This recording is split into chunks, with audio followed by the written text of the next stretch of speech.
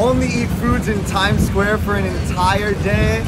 Challenge accepted. Now I knew the only way to kick off this day was with a warm, Krispy Kreme glazed donut. I then made my way to M&M World where I customized my own cup of challenge accepted M&Ms. I then took a plane from M&M World to Hershey's Chocolate World, where they had some of the most insane candy flavors I've ever seen, including a blueberry muffin Kit Kat. While I was there, I also ordered 2 of their s'mores. I was having the time of my life filming them, but then the security guard came up to me and asked me to leave. So I have to take a Times Square out, but I'll come back for part 2.